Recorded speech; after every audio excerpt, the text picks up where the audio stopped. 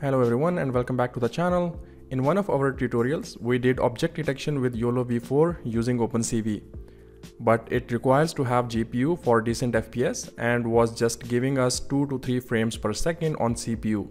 In today's video, we will try to implement real-time object detection using OpenCV on CPU. Let's get started. First, you need to install latest versions of OpenCV and OpenCV contrib using pip command. I already have them installed, as you can see. I have two folders here, model_data, which contains pre-trained model, which is available at OpenCV official documentation. I also have this list of class labels on which the model was trained. This is standard list for Coco dataset, which you can find on their official GitHub repository. I have uploaded everything on this GitHub repo, which you can download. Coming back to Visual Studio Code, I also have these two videos that we will be using for real-time object detection. Alright, let's create two files, detector.py and main.py. Let's start by import cv2, numpy and time modules. Now we will implement object detection class called detector. The constructor of the class will take 4 arguments: video path, config path, model weights path, and class labels path. We need to assign these arguments to class-wide variables which start with self. These variables will be available in all the methods that we will be implementing within this class. Let's now initialize the network and set some parameters. We will initialize cv2.dnn_detection model and pass model path and configuration path as parameters. The network is initialized as self.net, and then we need to pass the image size on which the model was trained, which is 320 x 320. All the images would be scaled between -1 and 1, and against each channel, mean value would be subtracted, which is set to 127.5 across all 3 channels. As OpenCV loads images in BGR format, we need to swap R and B channels to make it RGB. All of these parameters and settings are available at OpenCV official documentation. So that's it. Our model is set up. Now we need to read class label list from coco.names. For that, we'll define another method called read classes. Then we can open the class path and store all the entries in the file as a list inside a variable called self.classeslist. Let's print self.classeslist to be sure that we have correctly loaded the file. This method then should be called within init method above. There we go. Now head back to the main file and let's import everything from detector.py and also import OS module. Let's define main function and declare a variable video path in which we can give path to the one of the videos that we have. Next thing that we need to define is configuration path, which is this pb.txt file. For that, let's use os.path.join so that the path to the file is automatically inferred by the OS module. As the path is inferred differently on Windows and Linux, and OpenCV sometimes returns error while loading the model if we hardcode the path. The folder which contains the configuration path is given as first argument and the config file name is given as second argument. Similarly, we define model path, which is frozen_inference_graph.pb, and finally the path to class labels list, which is coco.names inside model_data. Alright, now we need to initialize our detector class, which will take these 4 parameters. We can just quickly copy them from the class implementation and paste here, as the variable names are exactly the same. Now we call the main function and run the code. We can see that the class labels are loaded and printed, but there is a problem. Index 0 have person class, but the model predicts 0 as background. We can fix it by adding an entry at the index 0 of the class list. And we are gonna call it __background__.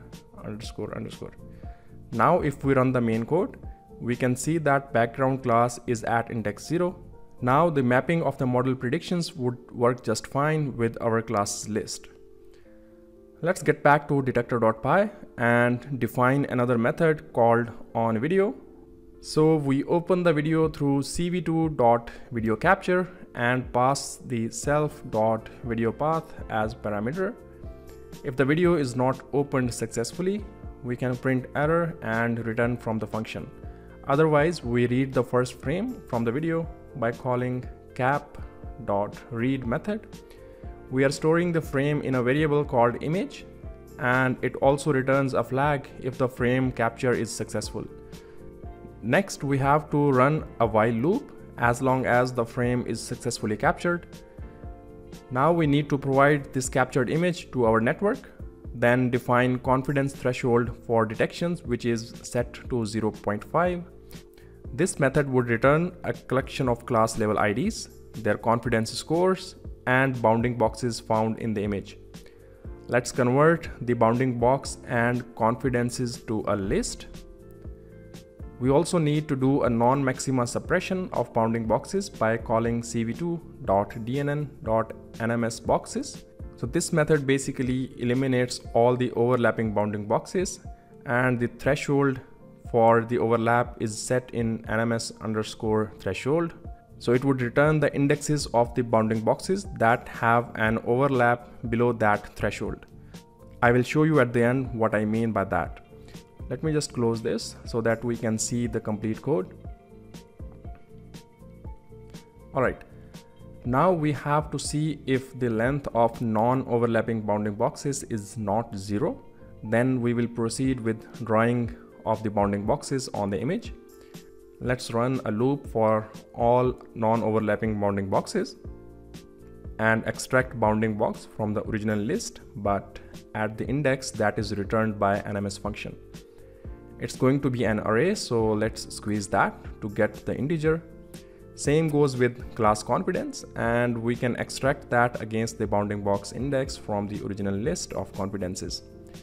Now we need to extract the class level ID from the original list of class IDs against the bounding box index. This class level ID is an integer which represents the class index, and we can extract textual label against this index from classes list. Now we can unpack the bounding box to get its x and y coordinates as well as its width and height. This information will be used to draw the box on these coordinates. Let's call cv2.rectangle method and pass the image to it. Then pass the starting coordinates of the bounding box, which are x and y, and then the ending coordinates, which will be equal to x plus width of the box and y plus height of the box. For the color of the bounding box, let's go with white, which can be set with 255, 255 and 255 for all three channels. And the thickness of the rectangle would be equal to 1 pixel. Let's show the frame by using cv2.imshow method. Now we also need a mechanism to break out of the loop. So we will record the key presses, and if key is equal to q, we will break the while loop. Otherwise, we will proceed with capturing next frame in the video by calling cap.read method. And once the loop breaks, we need to destroy all cv2 windows. Let's go back to the main file and call onVideo method. We can see that the bounding boxes are drawn on the objects, but all classes are represented by white color. So what we need is a unique color against each class. Let's go to detector.py and scroll above in read class method. We can define random colors using numpy. So random.uniform and start from 0 to 255. We need colors equal to the length of class list, and there would be 3 channels. So this would give us randomly generated unique color against each class. Now we do have a class label index. We can get class color from our list of colors. Let's convert each value to integer and extract the color from the list against the class label index. Now we can replace this color here, and there we have it. Each class has its own unique color. but the class label and confidence of the bounding box is still missing. Let's go back to detector.py and create display text. Let's use string format, and there would be a string, then a float with 4 decimals, and then pass these parameters to dot format method. Here we have the text. Let's call cv2.putText and then give image and display text. So I want to put it on the top left corner of the box. So starting point is X and a little above the box. So Y minus 10 would do it. It's displaying the text as well, but 4 decimals are not looking good. So let's convert it to 2 decimals.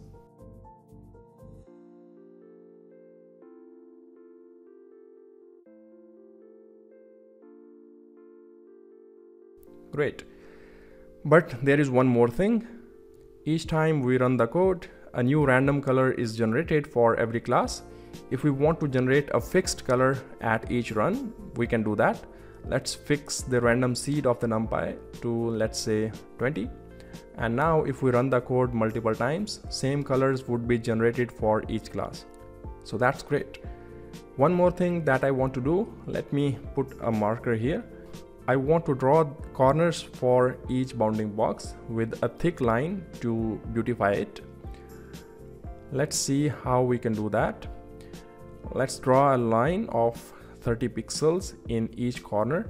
We can call cv2.line method, pass the image to it, and then XY coordinates for starting position of the line, then the ending coordinates, which would be X plus line width, and Y would remain the same. It would have same color as class and thickness of 5 pixels. Let's see what it did. Here we can see a line in the left corner. Let me show you on second video here. Now I also want to draw a line on the y-axis as well.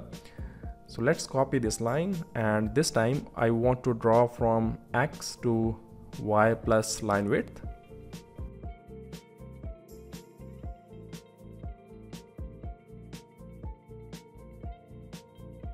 Here we have it. Now for the right corner, let's copy these 2 lines and paste here. This time I want a line from X plus W and Y coordinates to X plus W minus line width and Y coordinate. And the second corner would be X plus W to Y plus line width there.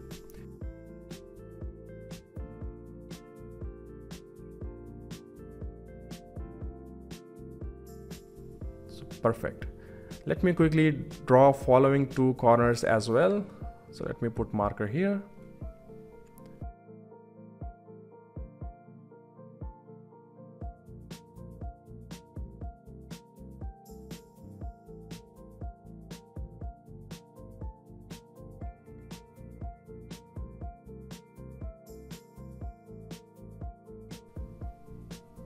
There you go.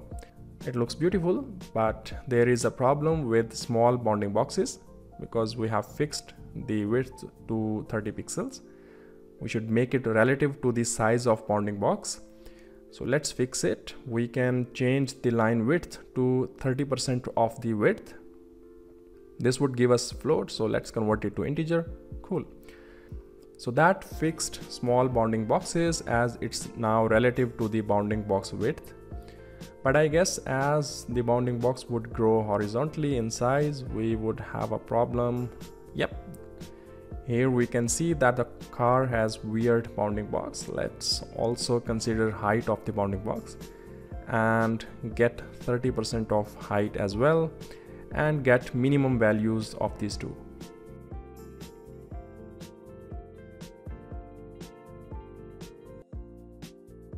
So that worked great and has fixed this issue. Now let me explain what I meant by NMS threshold. So let's go back here and change this to a big value. Let's say 0.8. Let me change this video You can see that there are overlapping bounding boxes on this traffic light, and overlapping bounding boxes are not being eliminated because we have set the value to 0.8. So let's change it back to 20%, which is 0.2. And now any bounding box having an overlap greater than 20% would be eliminated. Now we can see that the light does not have two bounding boxes. Okay. So final thing that remains is to show FPS. So we can calculate that by initializing start time with 0 outside the while loop, then get current time, divide 1 with the difference of current time and start time, and we have got our FPS. Then we set start time to be the current time. Now we need to put this text on image. Let's do that before I am show. We can write FPS and then concat the FPS by converting it to an integer and then to string.